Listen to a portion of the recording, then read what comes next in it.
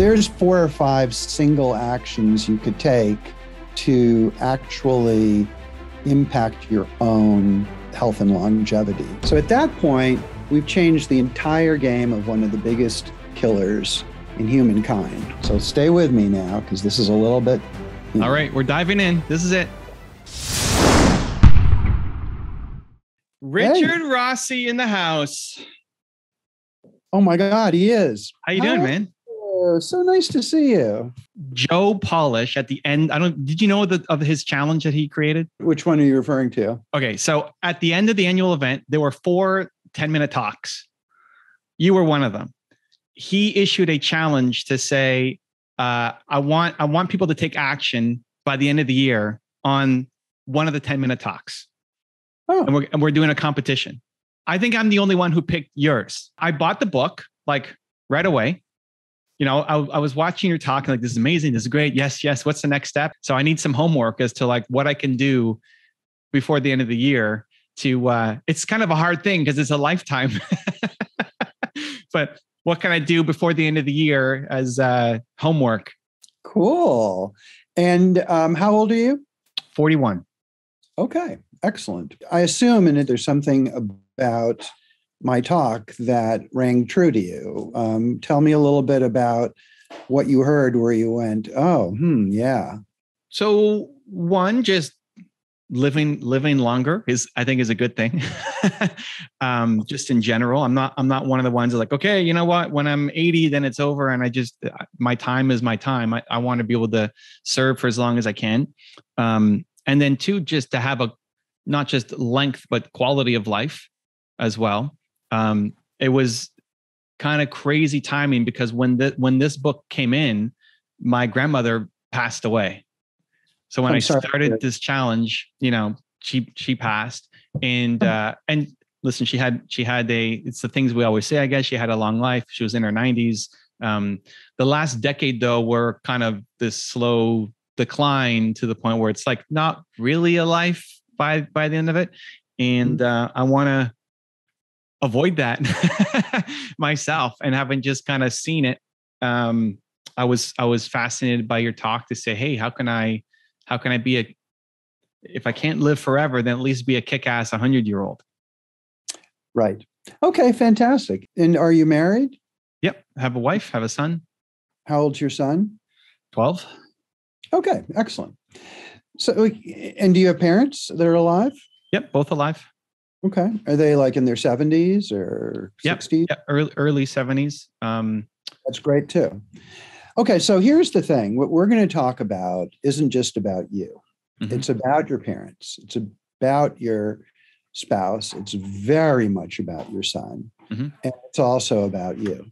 But the information that we're going to discuss today can profoundly affect all of them to the degree that they are willing to take a leap of faith and realize that things are possible now that weren't possible years ago. Okay. And what I mean by that is that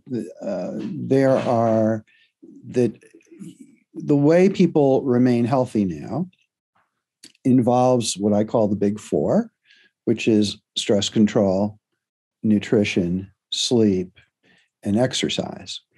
And yet there's no evidence that will actually extend your life.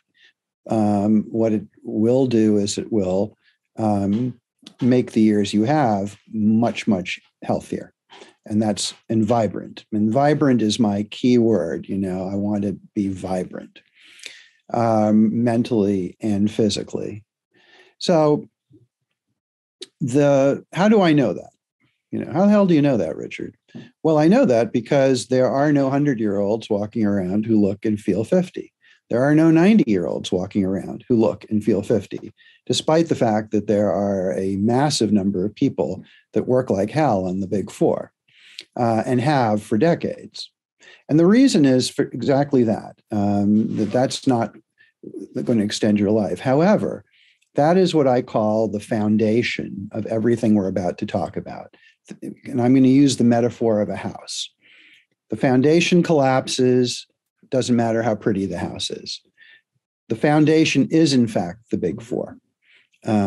because you want to build on a foundation of strength and good health when possible. The less that you need to fix up, the better. So that's the huge role that the Big Four play. It's not, I'm not poo-pooing it. I'm not saying it's not important. It's critical. But above the Big Four, up till about 5 years ago, there was nothing. There was no first floor. There was no second floor. There was no third floor.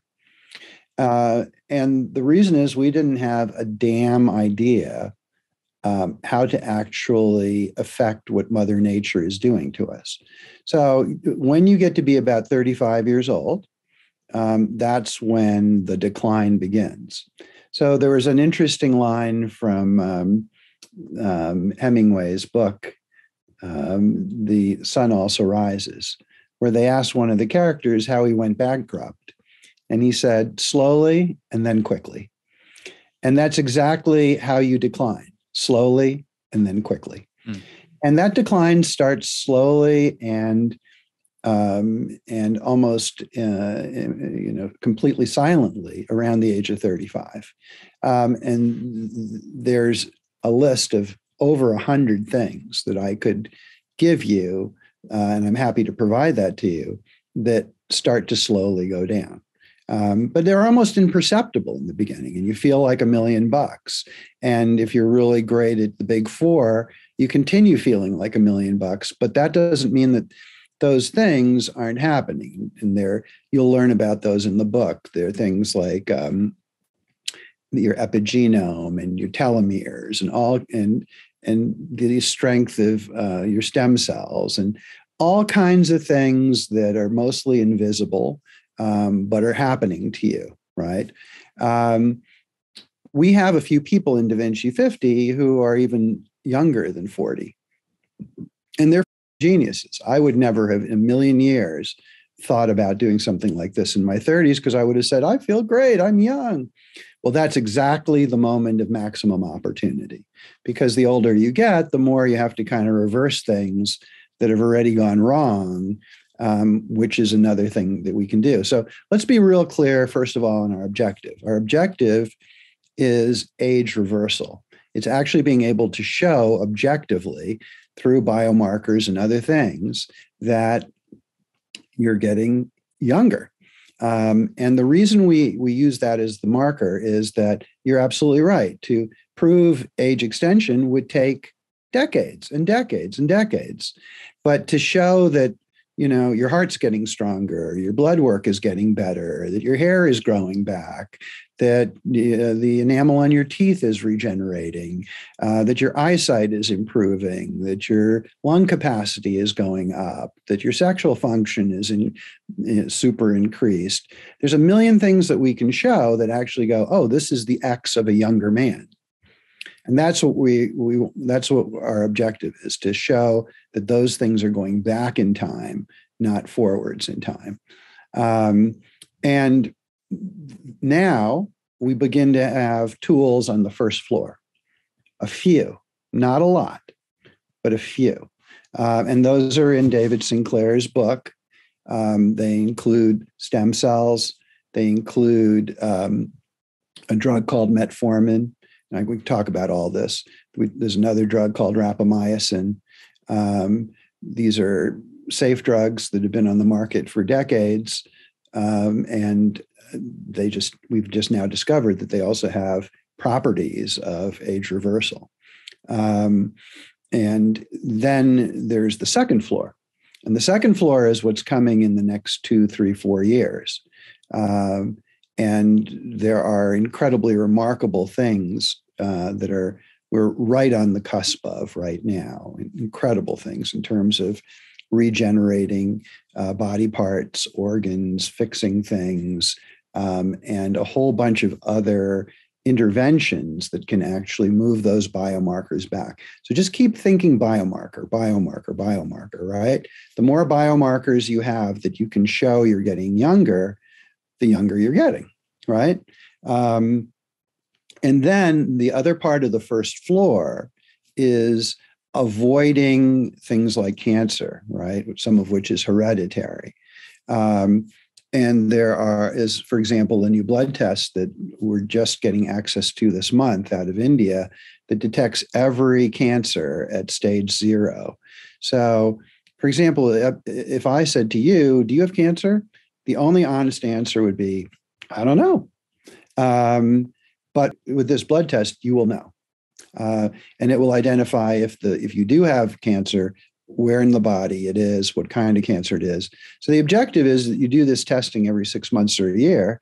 And if there ever is cancer, you catch it when it's so tiny that you just knock it out. So at that point, we've changed the entire game of one of the biggest killers in humankind, which is cancer. And the older you get, even if you are moving your age back, the more susceptible you become to things like this. So this is why we need to catch it and snuff it out quickly. So then we have the second floor, and that's coming in about 5 to 10 years. And that's going to be modifying your genome. Okay. So you're lucky. You have at least one grandparent that lived very long. That means you have at least a partially great genome. But we will now be able to actually do that in a thoughtful manner and take out things that are causing you to age. And there are people that are doing that right now at Harvard and MIT. They're doing it with pets, and they're doing it successfully. And the other way that we measure your age, as opposed to your chronological age, is something called, there's a certain type of blood test you can do that gives you your, if you will, your epigenetic or biological age. And I'm throwing some buzzwords at you, but I'm trying to just make it as few as possible. And I can right now expose you to a therapy that will move your biological age back. It's a stem cell therapy out of California. There's a company that called True Age that has been working with Stanford and Harvard and MIT and all kinds of incredibly legit people, and is able to actually measure what your biological age, which sometimes is identical to your chronological age. But as you can imagine, if you've been smoking all your life or doing fentanyl or whatever, you're probably older than your biological age, and vice versa. Well, this is a type of stem cell treatment that can actually move those numbers back. That's actually on the first floor. That's available now, but only to people who can afford it and are in the know, but it's measurable. And that's what we're always looking for. That's a key word you need to remember: measurable. I'm not interested in what happened to Joey and Mikey and Sammy and all those other people. I want to know what happened to me, and I want to be able to measure before and after and actually see a objective, measurable impact of whatever intervention is going to take place. So that is really the long and short of it. It is creating so I would say the absolute foundational elements, and I'm going to shut up and take your questions, are number one, as I mentioned at the end of the talk, don't die. And everybody laughs like that's hilarious, but it's true. Don't die of something stupid, and don't get so sick that you're beyond help, because the stuff that's going to keep you alive an extra 30, 40, 50 years, that's not coming for another 10 years or so. So you want to get as much on the foundation, the first floor and the second floor, that's got you aging backwards, that's got you in great shape, so that when the genetic stuff comes, you're really ready for it and in good shape. The second thing is to take advantage of what is available now. And I would say the third thing is to honor those big four and realize that you do need to stay in really great shape and catch any problems incredibly early. But I will tell you that there are a lot of people who say, and you know this because they're in our groups, they go, I'm going to live to 120. Well, how are you going to do that? Well, I have big dreams and I'm going to stay in great shape and I'm going to have lots of, and they give you all this crap and you're like, you realize you would be the first person in human history to do that. If you actually pulled that off, you'd be the first person in human history. And do you think you're just going to do it through those things? No, you need a big hammer and lots of them, because Mother Nature is not. That's not what Mother Nature has in store for you. So if you can actually make those changes, you have to do them using techniques that will not be available to the general public for decades, for a lot of the reasons that I outlined in my talk, and we can go over all of those in detail. The reason I asked about your son is because your son, through your knowledge, will have the ability to never get sick, to never get a chronic disease, to, instead of declining, when he reaches that age of 35, he's going to float. And he can do that because there's going to be that intersection of what you've taught him and what he's doing and what science has got available and what you're going to have access to that maybe his classmates won't have access to for 20 years. That's going to make his lifespan 150, 180, like incredible. So I always think about the whole family unit when I think about age reversal. And I'll say, I guess my final thought is you have to surround yourself with people who believe this, because if you go to a cocktail party with your wife and start talking about this, people will listen politely. And then when you turn around, they're going to go, there he goes again. He's insane. So you have to be actually surrounded by a community of people that can support you and believe what you believe and help you, and you help them.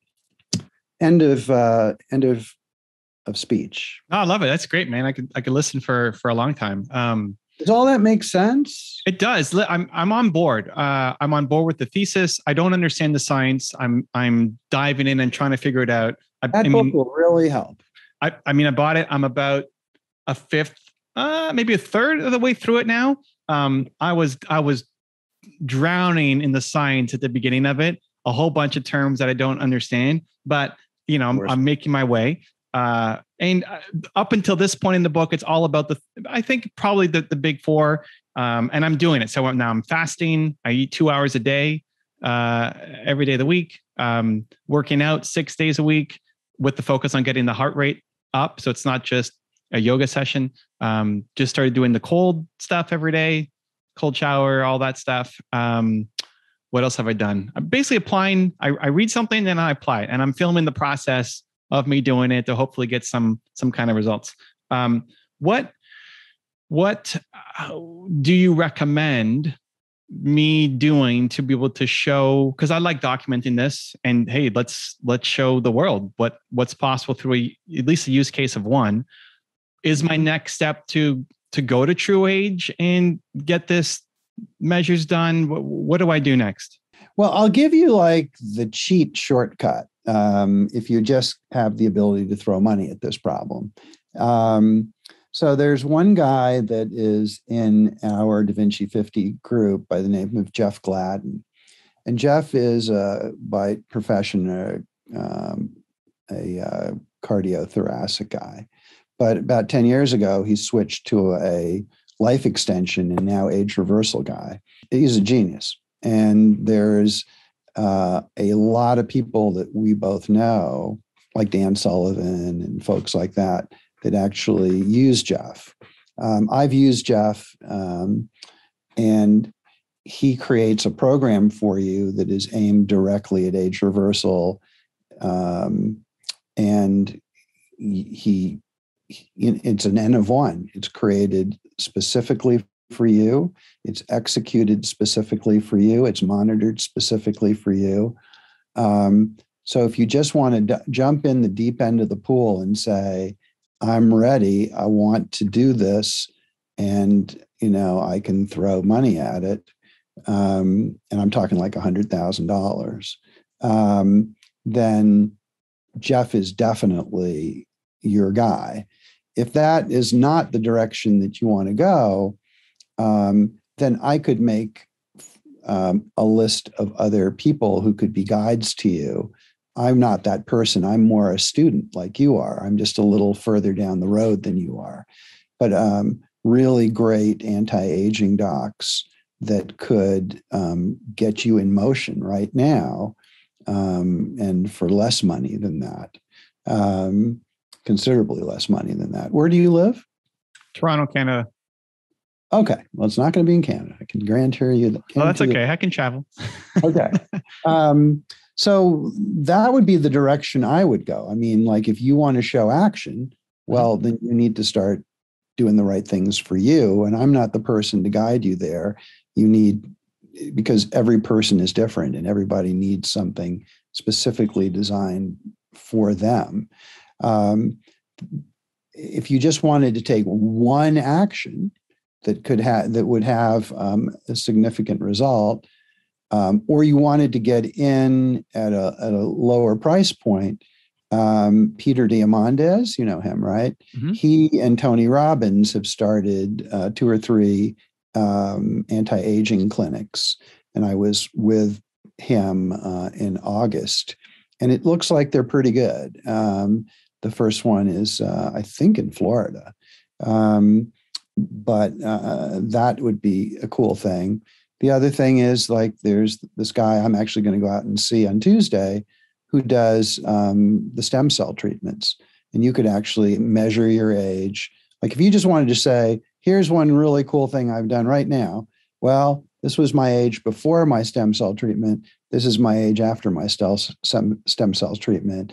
You know, I had this problem, whatever that might be. Now the stem cells have helped reverse that problem. So that would be, so there's 4 or 5 single actions you could take to actually impact your own health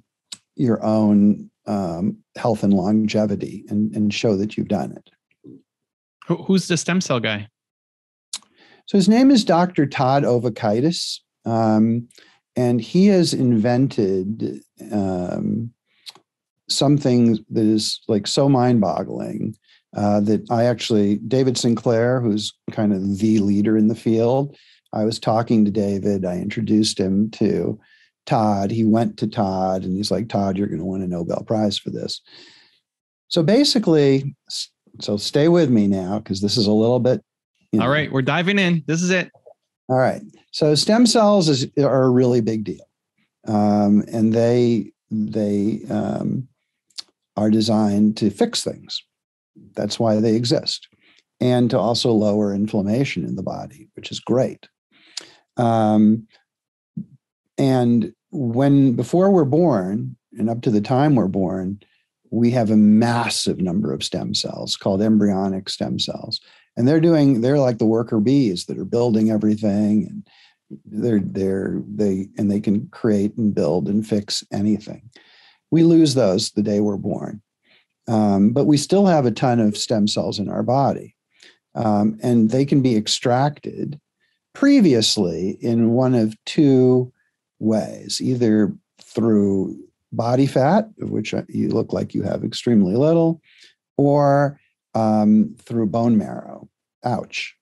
But he has invented a way to extract it from blood. And not only has he figured out how to extract it from blood, but they are the closest stem cells to the embryonic stem cell. They're the most potent. They can change and into anything, and in theory, fix anything. Whereas the stem cells from from fat or from bone marrow, they're limited in what they can do and what they can fix. So what he does is he extracts blood from you, few tubes, does his magic on them, spins them, and whatever else. And then he re-injects it into your body. And here's the magic part. He uses a patented laser to actually direct the stem cells where they're needed the most. So let's say, just for example, that your mom has kidney problems. You know, her kidneys aren't functioning at 100%. Well, he would aim the lasers at her kidneys so that all those beautiful embryonic-like stem cells would assemble themselves at the kidneys and work to start fixing the kidney, right? If you didn't have that, the stem cells would go wherever they feel like going. Oh, maybe your mom's got an infection in her big toe. Well, they all decide to go to her big toe. right? So you can't direct stem cells unless you have a method of doing it. And he's invented a method of doing that. And so he's moved my age back 3 or 4 years so far. And he's also cured a inherited thing I've got actually on my hand that is incurable. It's not a bad thing. It'll never kill you, but it's a genetic, call it a malformation. And after he applied the laser to my hand, I started seeing these little calluses just start to disappear. And I showed it to my doctor, and he said, "You realize that can't happen. This goes one direction, the wrong direction, and there's nothing that can stop it." And I'm like, "Well, guess what?" So there is some magical things going on out there. I would rather you take, you become the world's expert on, and you're like a complete genius in your area.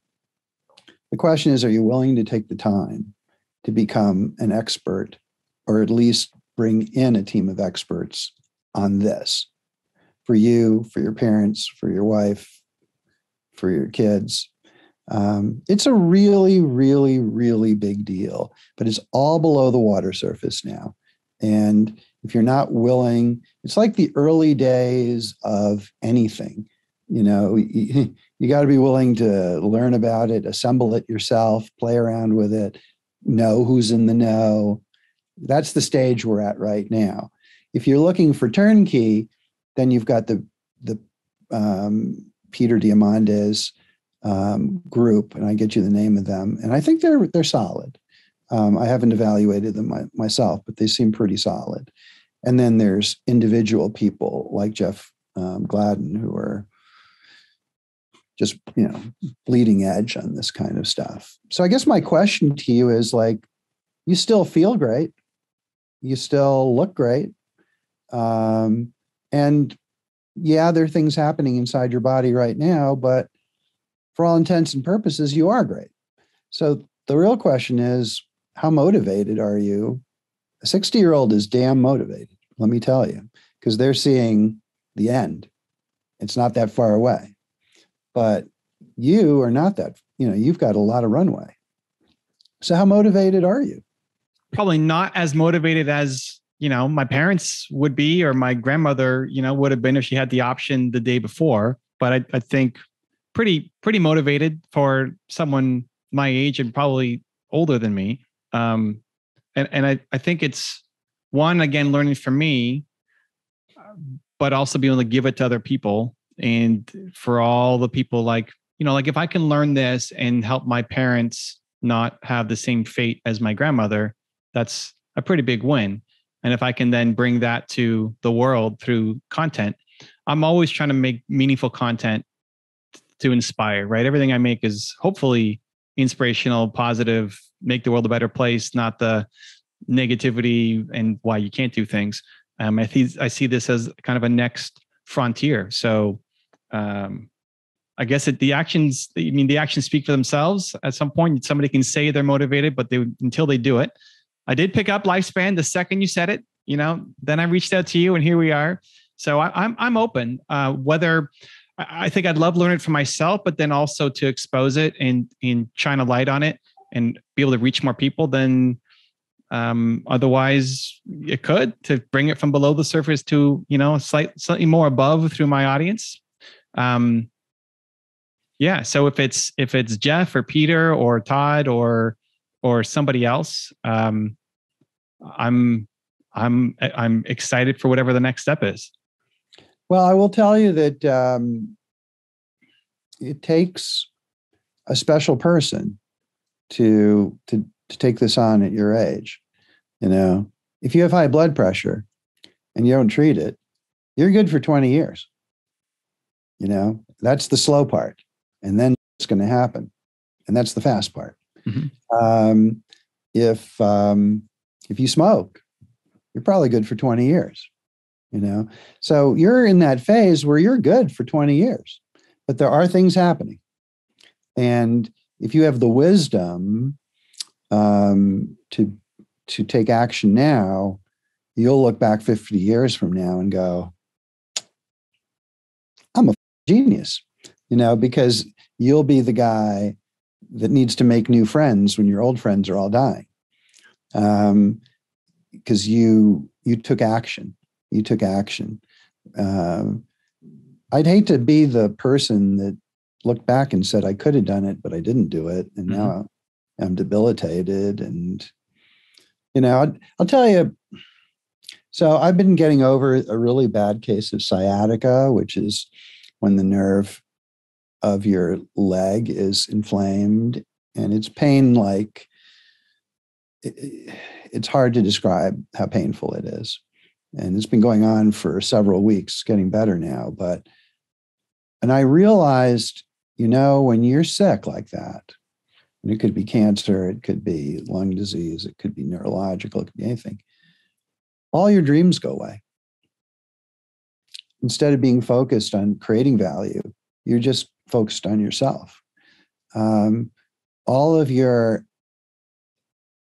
energy and creativity goes away because it's all absorbed in the pain. You can't be in great pain and be creative at the same time.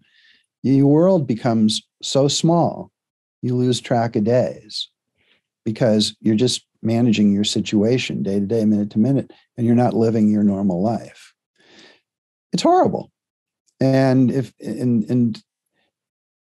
really, to me, it was even more of a wake-up call that I never, ever want this to be my fate. When I'm alive, I want it to be in vibrant, good health. Mm-hmm. How often are you doing the stem cell treatments? What's the recommended? It's one and done. It's definitely not one and done. You can, the average is once a year or once every 2 years. I actually do it 3 or 4 times a year, which is the maximum you can do it. Because I'm older and I really want the maximum effect. So I'd say, for someone like you, once a year would, be totally adequate. Let me just give you a couple of resources right now. What do you say? And YouTube is fantastic. And I have a little newsletter. So if you go to longevityage.com, you can subscribe to my free newsletter. And what happens is when I see an interesting article, I just tag it, and then we put it out on this little newsletter. It's all free. If anybody wants more information on what we're doing, it's thedavinci50.com. Appreciate the time, man. And this is the start of beautiful things. Well, I tell you what, I really feel like my role is also to communicate to the world. So I'm hoping that there's a lot of stuff that's possible, and some of it might involve both of us. You never know what the future holds, but I'm excited to just get you going. So yeah, you'll be hearing from me very soon. Cool, man. Thank you. All Appreciate right. you. Okay. Great talking to you. Take care. Bye. If you want to see the one-on-one I did with Deepak Chopra, check the video right there next to me. I think you'll love it. Continue to believe, and I'll see you there. Every thought you have is a magical lie. How do we live a life with zero physical or mental weakness? Loneliness comes from the fear